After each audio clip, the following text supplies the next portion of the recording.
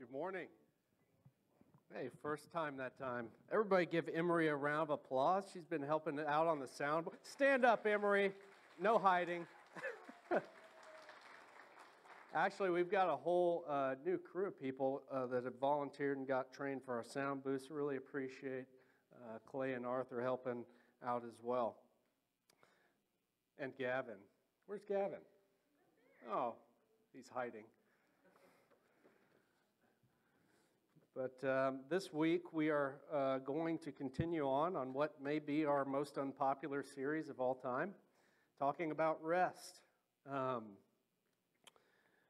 John Muir said this, and if you don't know, he's kind of pioneer type, explorer, national park influencer. He said, thousands of tired, nerve-shaken, over-civilized people are beginning to find out that going to the mountains is going home, that wildness is a necessity, and that mountain parks and reservations are useful not only as fountains of timber and irrigation rivers, but as fountains of life. I think that he's close, but not close enough.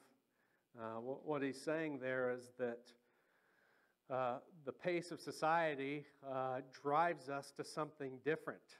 And for him, it was enjoying creation in all its splendor. What he fell short of was, yeah, you can enjoy creation, but you're not even close to what you could be if you were enjoying being with the creator of the creation. It's just an incomplete statement. One of the thoughts I had coming up this week was this. And tell me if you've ever related to this. It's that we work for a lifestyle that we don't even have time to enjoy. Oh man, there's a lot of head nods there. We have boats that sit in our driveways because we want to use them but don't have time. We make plans for vacations that we never make. We long for rest but never seem to find it, but we always have time for one more thing. I think we may have a problem. So last week, Chuck Beam, our director of missions, started us off with a very good foundation of what is Sabbath rest. And he said three things. Sabbath rest is, we learned three things about Sabbath. That work is only complete once you've rested. And he stated that, when God, creation wasn't complete, the seventh day wasn't complete until he had rested, that man was invited to rest with God. Think about that. Adam and Eve, what did they do on their first day? Did they work or did they rest? Day 6, man is created. Day 7 is the Sabbath, and they rest. So the very first experience of creation for humans is to rest. The second thing we do on Sabbath is we celebrate our work. Everybody say work is good. We've got about 30% of us there. Work should be good, and it's good to celebrate work. Work is a gift from God. The next thing that God does is he gives Adam work to do. So we celebrate our work and God's work. And the last thing is this, and the main foundation of Sabbath is being with God, that we are with our Creator. It sounds like a very simple thing, but how many of you have ever heard more than 2 or 3 sermons on Sabbath in your life?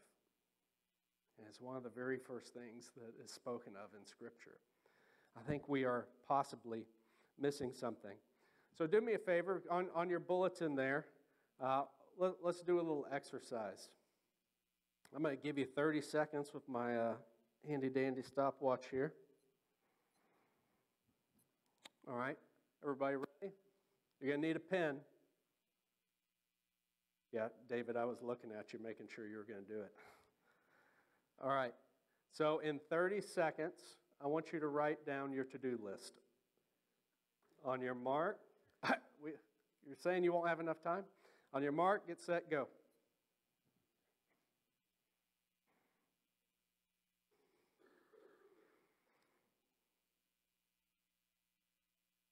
Some people said this effort is futile. 15 seconds left.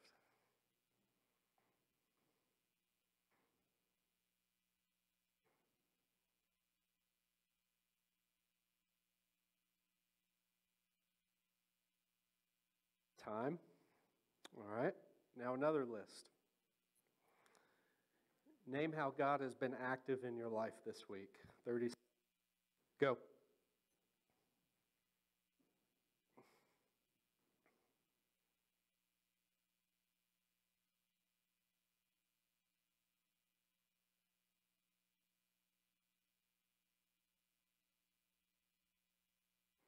Fifteen seconds left. Hurry, make something up.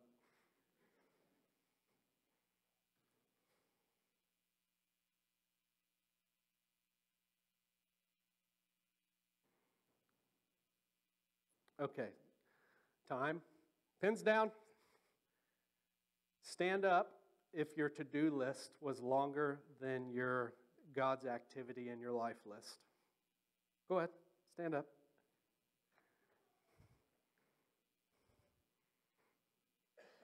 Mindy, it's okay to stand. All right, sit down. All right, stand up if God's activity in your life is longer than your to-do list. All right, good job. All right, y'all have a seat. There was no right or wrong answer there. But the rhetorical question here is, where do we find our definition of who we are as people? Is it in our doing for God or for our family?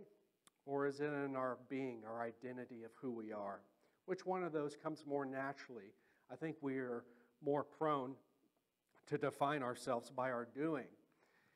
And to sound really over super spiritual, our doing should come from our being. That who we are and who we are in Christ should drive us to do the things that we do. Work is good.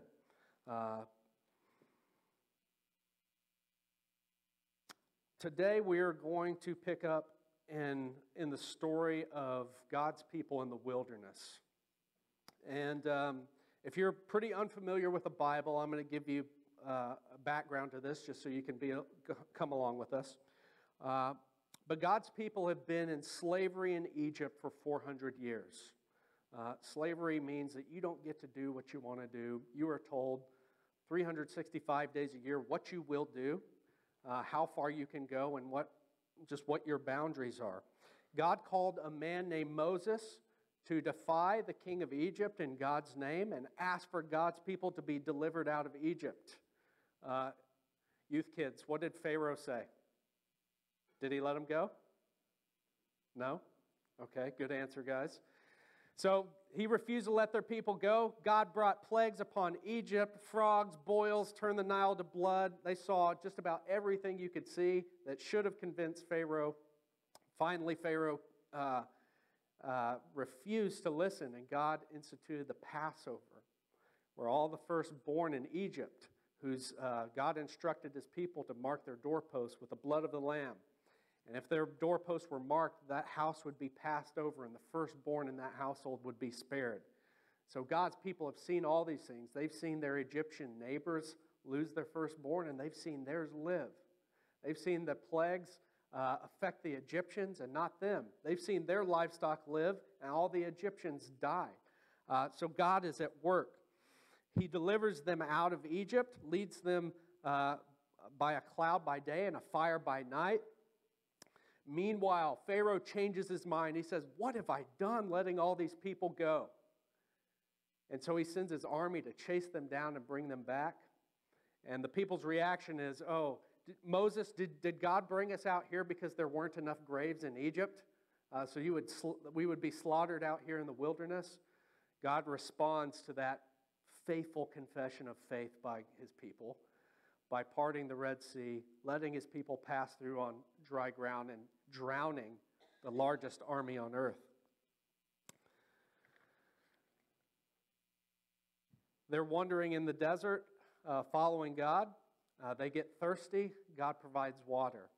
And where we pick up in the story, they are 45 days out of Egypt. So pretty much all the provisions that they could have taken them, they've probably eaten all their grain. They're out. They cannot provide for themselves anymore. And they are legitimately grumbling because they're hungry. I'm not saying their attitude was great, but they were definitely legitimately hungry. And even in this circumstance, God uses their need and their immature grumbling to draw them closer and to refine them into the people that He wants them to be. How many of you have changed? The Bible says this in Romans 8:29, that we have been predestined to be conformed into the image of Christ. How many of you have been conformed into the image of Christ by easy things? No? What about hard things? Would you say that God's worked on you a little more through hard things? Yeah. So they're in the desert, and they're hungry. And let's pick up in Exodus chapter 16, if you want to turn there. Oh, and also, on the theme of Sabbath, we'll pause right here before we start. If you have a phone and you're reading your Bible on your phone, I'd encourage you to turn that off and grab a pew Bible in front of you. You can look for your new truck later or whatever you're doing right now. Look, let me say something that I've never said before. I get that it's a huge thing for me to ask for 30 minutes of your time once a week, but it's not me. What we do when we meet together as the body of Christ, when we open His Word, is we're meeting, we're stopping, we're being still, and we're saying, God, just like Samuel, Lord, your servant is listening, speak. So let's stop and listen here. So Exodus chapter 16. They set out from Elim, and all the congregation of the people of Israel came to the wilderness of Sin, which is in between Elim and Sinai, on the 15th day of the second month after they had departed from the land of Egypt. And the whole congregation of the people of Israel grumbled against Moses and Aaron in the wilderness. And the people of Israel said to them, "Would that we have died by the hand of the Lord in Egypt." Oh man, wouldn't you like to travel with these people? Would that we have died by the hand of the Lord in Egypt, when we sat by the meat pots and ate bread to the full. For you have brought us out into this wilderness to kill this whole assembly with hunger. Then the Lord said to Moses, "Behold, I am about to rain bread from heaven for you. And the people shall go out and gather a day's portion every day, that I may test them whether or not they will walk in my law or not. On the sixth day, when they prepare what they bring in, it will be twice as much as they gather daily." So Moses and Aaron said to all the people of Israel, "At evening you shall know that it was the Lord who brought you out of the land of Egypt. And in the morning you shall see the glory of the Lord, because He has heard your grumbling against the Lord. For what are we that you grumble against us?" And Moses said, "When the Lord gives you in the evening meat to eat, and in the morning bread to the full, because the Lord has heard your grumbling, that you grumble against Him, what are we? Your grumbling is not against us, but against the Lord."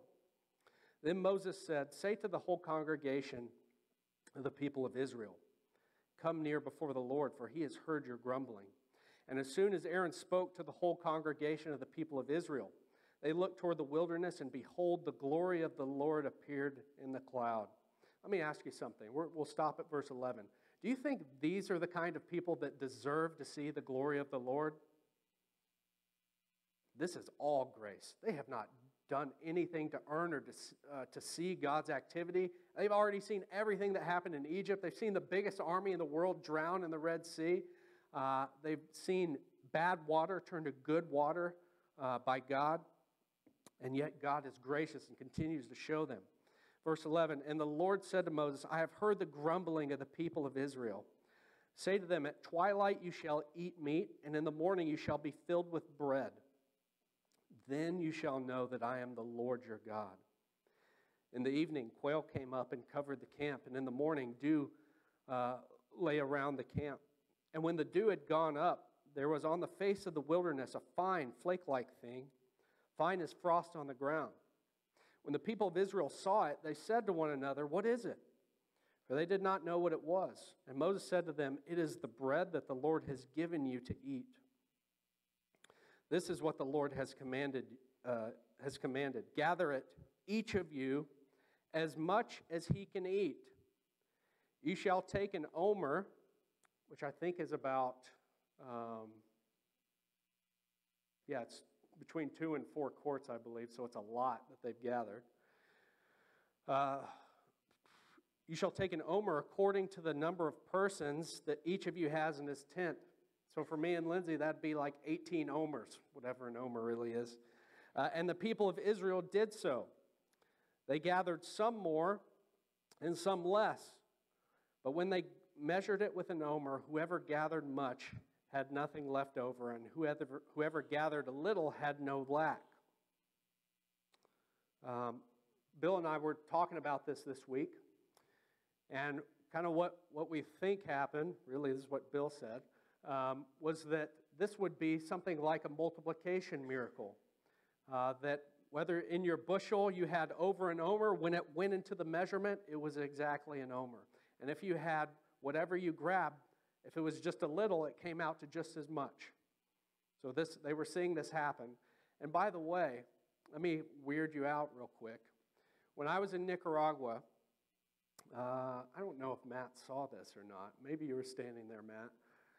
But we were feeding a village one time, and they have this giant wok you bring out and a bunch of water, and they cook rice and chicken and vegetables. And I remember standing in line there, feeding people as they come up with frisbees or bowls or whatever it is they could get to hold food in. And there was this line of probably about 25 people left. I looked down in the wok, or the cooking bowl, and our interpreter's name was Roger. I said, Roger, there's not going to be enough for these people. And he said, oh, there's always enough. Don't worry. And sure enough, all these people came through, full bowl, every single one of them. Last person comes, I'm so busy just handing out food. The last person's in line, one big scoop, nothing left in the pot, nobody left in line.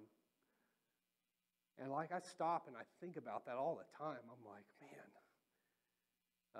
we are so blessed here that, it just gives me goosebumps thinking about it.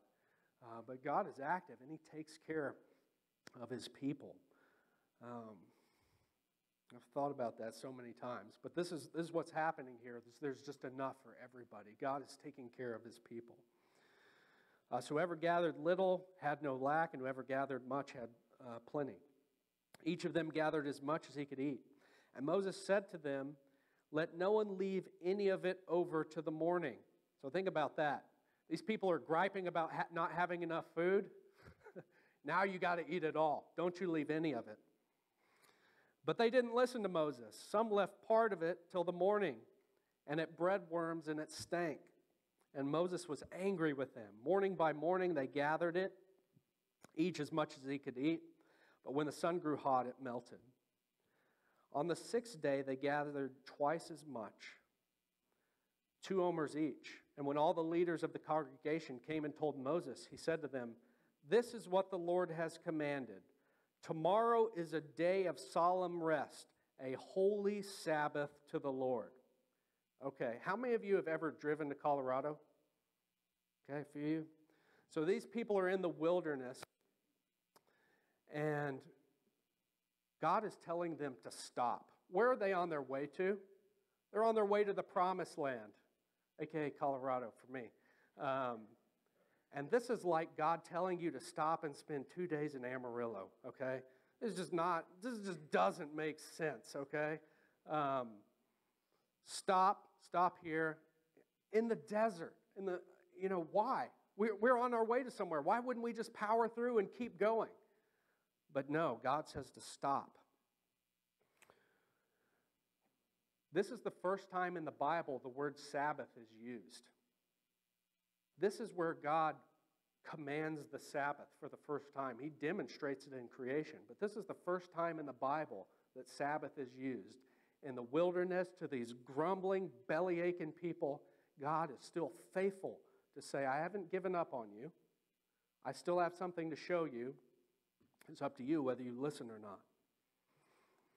So verse 22, and then we'll finish out. On the 6th day, they gathered twice as much bread, 2 omers each. And when all the leaders of the congregation came and told Moses, he said to them, This is what the Lord commanded. Tomorrow is a day of solemn rest, a holy Sabbath to the Lord. Bake what you will bake, and boil what you will boil, and all that is left lay over aside to be kept till morning. So they laid it aside till the morning, as Moses had commanded them, and it did not stink, and there were no worms in it. Moses said, "Eat it today, for today is a Sabbath to the Lord. Today you will not find it in the field. 6 days you shall gather it, but on the seventh day, which is a Sabbath, there will be none." On the seventh day, some of the people went out to gather, but they found none. And the Lord said to Moses, "How long will you refuse to keep my commandments and my laws? See, the Lord has given you the Sabbath. Therefore, on the sixth day, he gives you bread for 2 days. Remain each of you in his place, and let no one go out of his place on the seventh day." So the people rested on the seventh day. Will you all join me in prayer this morning? Oh God, help us to learn how to rest and to trust in you. Lord, we confess that we are more like these people than we are unlike these people. That we struggle to trust you to provide. We struggle to trust you that we can stop and rest in you. Lord, help us to trust you. To lend all of ourselves over to you. When we say, Lord, we really mean it. Lord, may the words of our mouths and the meditations of our heart be pleasing and acceptable to you, Lord, our rock and our redeemer. We pray this in your name. Amen.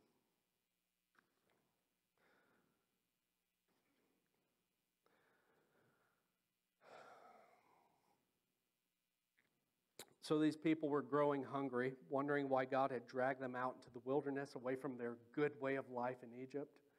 You know what that says to me? Keith Green has a song that's titled, "So You Want to Go Back to Egypt?" So you want to go back to Egypt where you're warm and secure? Yeah, you're secure, but you're a slave. And you know, sometimes we remember our past and when we were wandering away from God a lot better than it really was. I think that's what's happening here. But let me ask you this. Have you ever questioned the goodness of God? At the foundation, that's what these people are doing. You've brought us out here to die. You're letting us starve. There's no water to drink. But what does God do every time? He provides, he provides, he provides. And they don't see God. They just don't.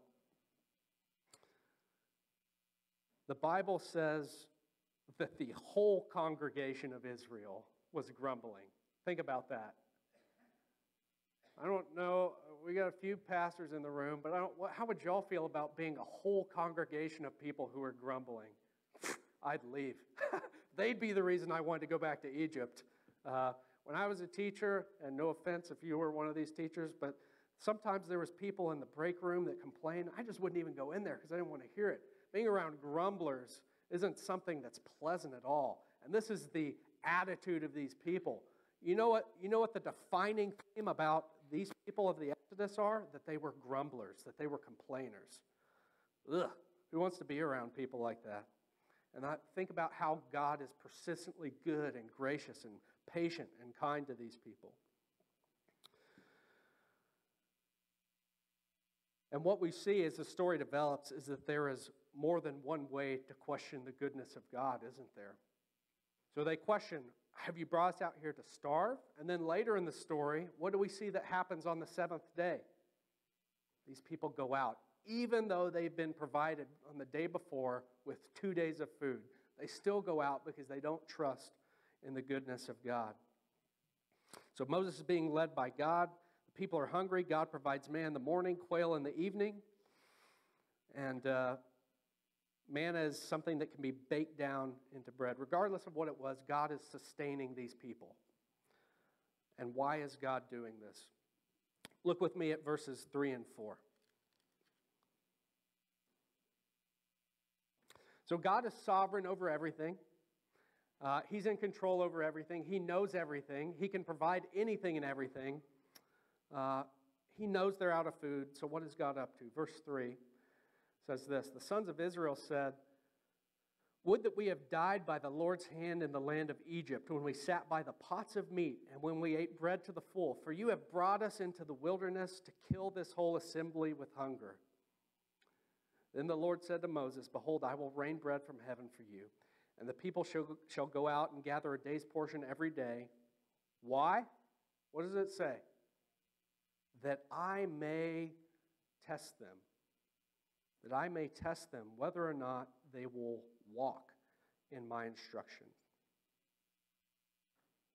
One of the confessions that kind of popularized by Henry Blackaby is that God is always at work around us. Is God complete in who He is? What do y'all think? Is God growing and learning and developing? No. One of the great questions that was brought up by Carter at our men's group, Carter, if you want this question answered, here it comes, is that how is it that God existed and He was never created? Well, part of the answer to that question is this, is that God is holy. This is the way the Bible describes Him when we sing it, holy, holy, holy. What does holy mean? It means that He's separate and different and one of a kind. There is no perfect analogy to describe God because there is only one of Him. There is only one like Him. So God is the unmoved mover. He's the uncreated creator. He is one of a kind, literally. Everything flows from Him. And all kinds of science and everything says that there was a definite point to the universe, and that could only be started by a creator. Why does that make sense? Because God is separate and different. Nobody made God. One of the things that we need to know is that even though God is complete, His people aren't. And so one of the things we read in Scripture is that God is constantly testing His people. Y'all remember the story of Gideon? Where I think Gideon starts out with something like 30,000 soldiers. And Gideon says, well, God, if you're with me, make this side of this blanket dry and the other side wet. And so God does it. And then he gives God like 3 tests. And God passes every test, so Gideon knows that God is with him. But at the end, God takes this army of 30,000 people and whittles it down to 300. Why? Are we the ones who should be testing God? No, God is testing us. He's refining us. He's wanting to know what's in our heart, who we are, revealing to us who we are. God has brought them to this circumstance on purpose to test them. God wanted to know whether they would trust Him or not. God is taking them to the promised land. And this promised land, yes, it's flowing with milk and honey, but it's also filled with really bad guys that they're going to have to go to war with. And if they can't trust Him to provide bread and water, they're not going to do real well here. God is inviting these people to come and rest. So let's look about how this matters. So the question or the statement today, number 1, if we are going to rest in relationship, we must learn to trust in our provider. And I wanted to be a little candid with y'all this morning. The statement is, if we are going to rest in what? In relationship. When we rest on the Sabbath, are we resting in the Sabbath or are we resting on the Sabbath? We are resting in God on the Sabbath. Pete Scazzaro says, well, if you just consider your day off to be your Sabbath, that's called a bastard Sabbath. It's not really what God intends it to be. It's not fulfilled. The only true rest is when we rest in God. So I wanted to read to y'all, this is my prayer journal. And most of this is confidential, so if you find this, don't open it and read it. Kind of something I realized, I think it was yesterday or...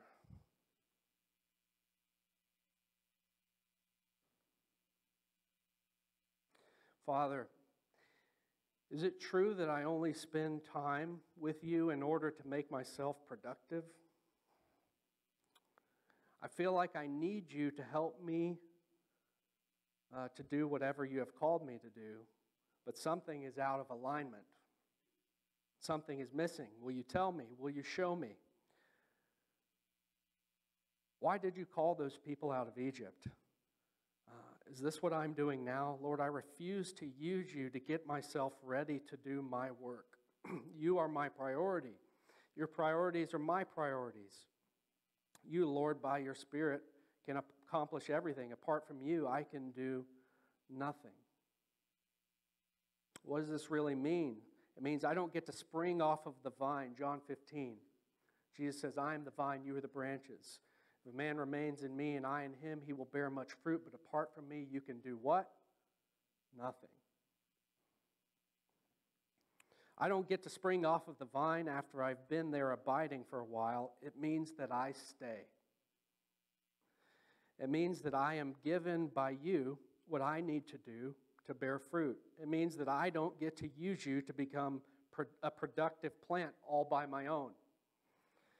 It means that I can never leave you and expect anything worth having. You give life to everything. My confession is that I've been using God even to do ministry, and it kind of repulsed me, that I need to be productive. I know that I can't do that unless I have a quiet time. And what that means is that I'm making my own to-do list and saying, God, help me do what I want to do. Not saying, not my will, but your will be done. This is what's rest. When God calls you to something, he equips you and gives you what you need to do it. So if we are going to rest in relationship, we must trust in our provider. Does that mean that we become lazy people? Is that what I'm talking about? Stopping and resting? No, Paul said, let the man who does not work not eat. Okay? Paul was not a communist. I don't know if you're aware of that. But what is the lie that we believe about not resting? Why did those people go out on the seventh day and gather when God had provided them double on the day before? It's that if we rest, we will get behind. So we plow through and we allow expectations to be established that are not good. Guess what? When you answer a phone call at 8:30 at night and you don't have to, that just became the new expectation for how work is going to work in your life. When you answer emails at 11 p.m., you're expected to answer them at 11 p.m. I'm not Tyler McKinney life coach. That's not what I'm here to do today. But what I'm saying is this trying hard isn't getting us anywhere, is it? It reminds me of what Bum Phillips said about the Houston Oilers in the playoffs. He said, it was like the harder we tried, the behinder we got. Is that not true about you? Oh, if I could just plow through all the way till July, then I'll get ahead and I'll have some time to rest. Ain't gonna happen. Ain't gonna happen. How does work reward you for being productive and efficient and good? Man, you really knocked that out. I think we can give you some more work. Yeah. Meanwhile, you don't know what your kid's favorite color is. I mean, what are we doing? We have to stop. And I'm not condemning work at all. What I'm saying is that if we allow boundaries to exist that are unhealthy, then people will go with it, and it's our fault. Let's turn to Deuteronomy chapter 8, verses 2 and 3. And this kind of further clarifies why God's doing what he's doing here.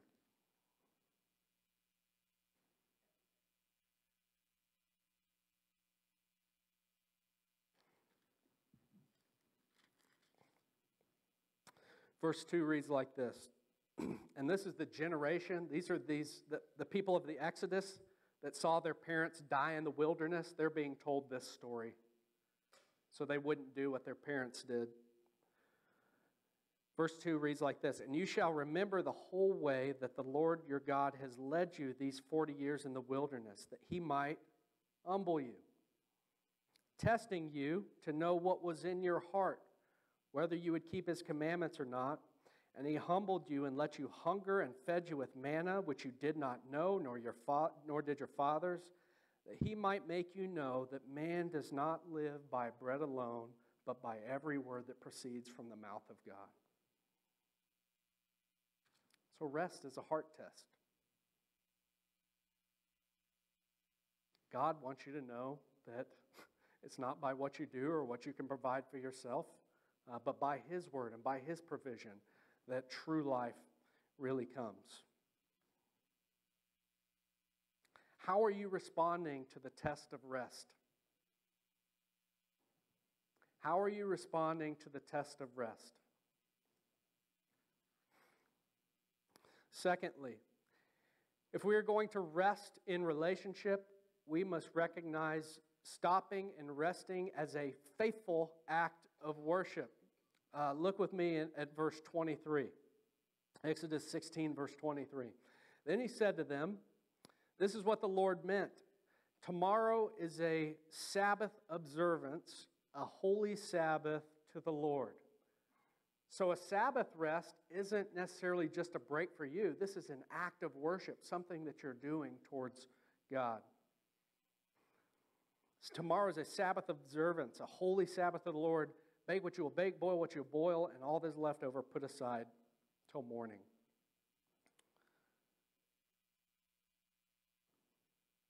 You know, this is something that's extremely difficult. It's easy to take a day off. It's hard to take a day off and Sabbath and rest and direct your mind and heart towards God when you stop. You know why? Because you're so dang tired and worn out. You know, sometimes the most godly thing you can do is take a nap, okay? It's in the Bible. But what do we do? What do we do when we stop? Is it not the song you learned in vacation Bible school or in Sunday school growing up? He's got the whole world. Y'all sing with me. In his hands, he's got the whole world. In his hands, he's got the whole world. In his hands.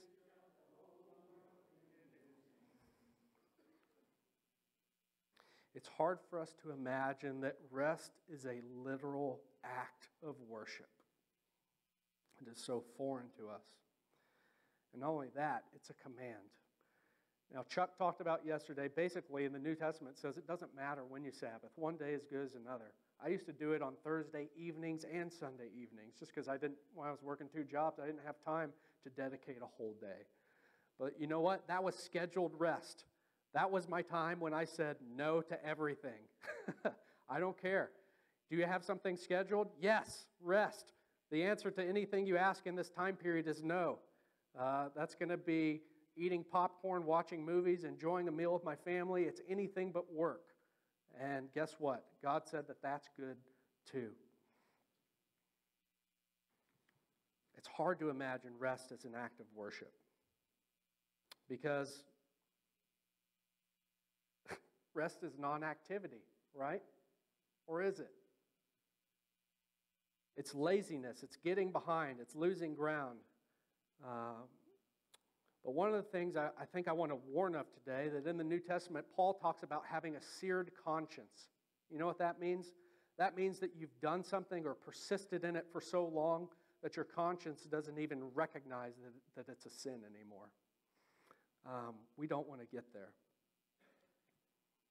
We need to stop, celebrate, break bread with thankful hearts, and ultimately say, "Oh God, thank you. You are good." In your bulletin, let's pull this out here. I'm not trying to be novel, but what we have here is Sabbath bingo, okay? I want y'all to look at that. Tell me whether any of these things would make your life worse. Somebody said, yeah, that one about cooking a meal with a kid, that would be bad. Look through them.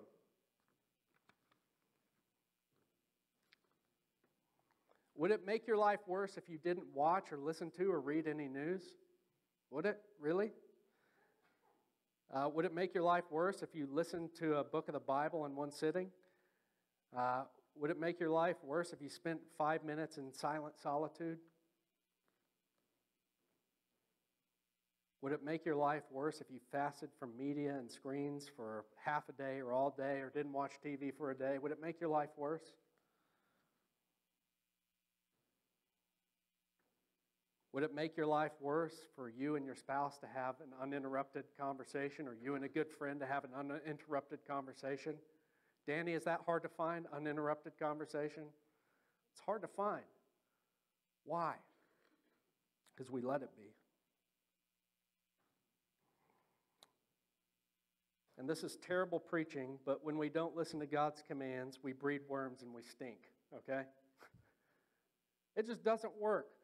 One of my favorite teachings that Bill has brought here is that in the Bible, God tells us what works.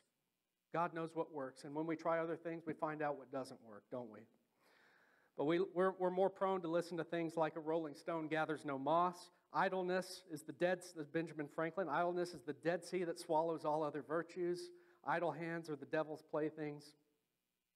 That's not what rest is. Rest is not idleness. That's not what God's talking about here. Rest is resting in God and looking forward to the confession that He has the whole world in His hands, and that's a good thing. Lastly, this. If we are going to rest in relationship, we must be intentional about boundaries. We've kind of already hit on this. Boundaries are good. Limits are good. Think about the 10 Commandments. Comes right after this. You think the people of Israel were disappointed that they were given these laws? You shall have no other gods before me. What would it be like for you? What if God was like this? What if God, when you got to heaven, you were with these people, and God didn't say anything about there are no other gods beside me. Worship all the idols you want, and God just said, "Yeah, I just thought it'd be funny to watch you, waste your whole life doing that." No, that's a good thing. You think any of the people were disappointed? Man, I really wish I could have murdered somebody. You really, really ruined my life, God. Thanks. What about adultery? You wish God would just let us just flat out ruin our lives? I mean, God is protecting His people with these boundaries. Boundaries and rules and borders and limits are all good things. For you, it may be when you get home, maybe you turn off all devices for 3 hours. If you have to check your email, check it before bed. I know some pastors that charge their phone in a different room because they can't sleep because they're contacted so often. So they just said, whatever it is, can wait until morning. If it's really bad, they'll knock on my door. Maybe you need to buy an old school alarm clock, that kind that your parents all had that were, that fake plastic wood with the red letters that lasted for 400 years. Do y'all still have that? The pilots. That's funny. Whatever you need to do, one common denominator, as we've talked about this and we faced resistance to this, is that a lot of it has to do with being connected. The kind of the world we live in is with a phone. You can do anything all the time. You can solve any problem all the time. You can get in touch with anybody all the time. And I just say that's not necessarily a good thing. It's impossible to rest when you're connected 24/7. If you fail to plan, though, you plan to fail.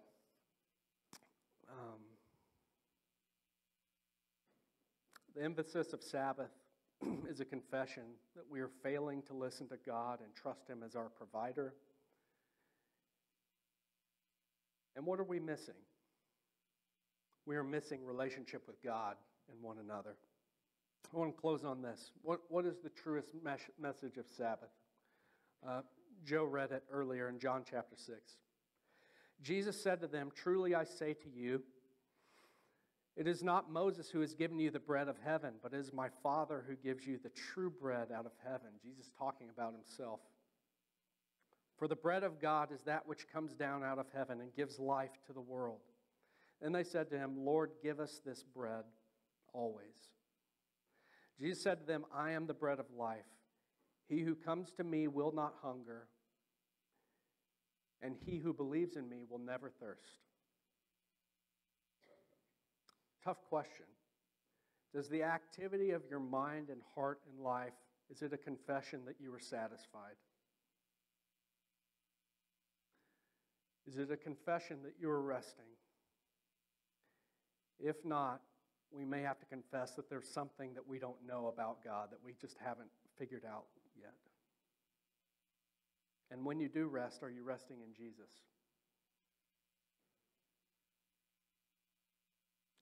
The question that started this conversation was this: what must we do to be doing the work of God? The work of God is to believe in Jesus.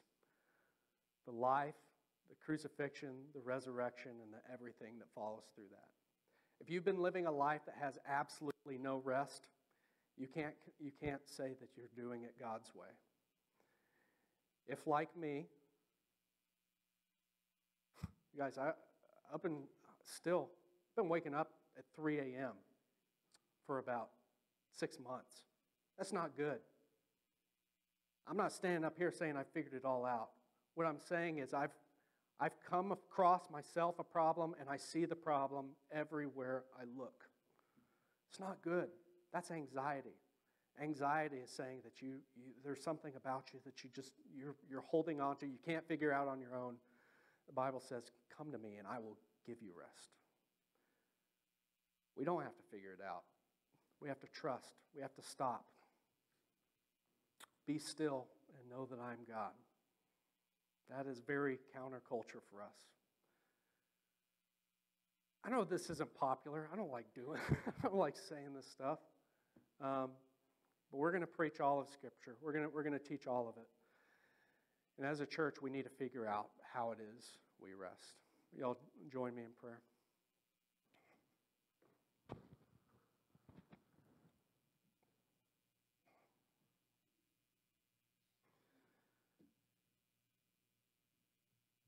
Lord, I think all I can ask is that you help us figure it out.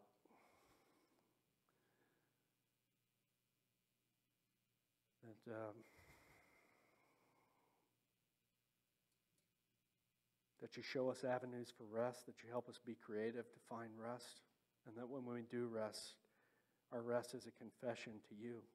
It's an act of worship to you. Lord, help us to slow down, to not miss it. Lord, if there's someone here who has no rest in their spirit at all because they don't know you, I pray that they're led by you and drawn to you. And Lord, they come to you and they find rest. We pray all this in your name. Amen. Y'all stand with me this morning.